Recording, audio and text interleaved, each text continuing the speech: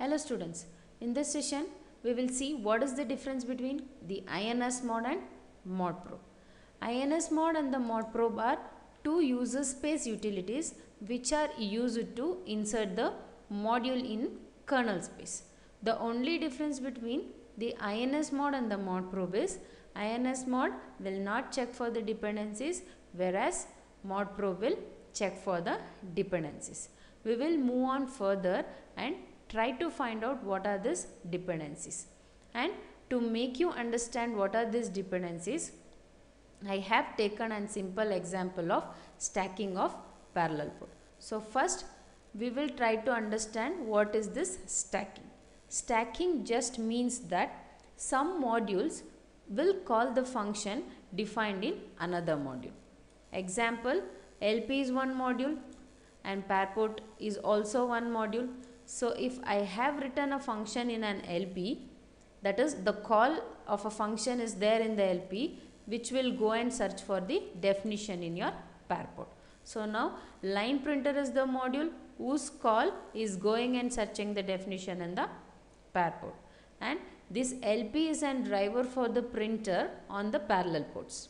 It makes call into the generic parallel port, that is a pair port, and there are several different kinds of parallel ports and each has their own low level driver. The most common one is pair port underscore PC, and in current kernel it is actually the pair port underscore PC which is going and calling the definition present in pair port. Now the LP, that is line printer, is one module which is dependent on pair port, and pair port underscore PC is also one more module which is depending on pair port. So now both these modules are dependent upon the parallel port. This is called stacking of parallel port. So we will see it in a practical way. So to find the list of modules present in your kernel space, give lsmod. So this is the command which will list out the list of modules. So here we are finding a parallel port modules, that is a line printer LP and a pair port underscore PC, where these two are dependent upon the pair port. As we are seeing here the modules to our right side are the depending modules, and to the right one is the module which will be having the definition, and this who is going to call from the LP or the pair port underscore PC. Now if you have to remove a module, you have to remove the LP first, because that is depending upon the pair port. So first we will try to remove the depending module itself. Remove the depending module, then again pair port underscore PC is depending, remove that also, and rmmod pair port is the next. So now I have removed the 3 parallel port module also. Now again check by giving the lsmod command, and there are no pair port modules here, no line printer also, no pair port underscore PC also. Now if I have to insert, we have an insmod utility.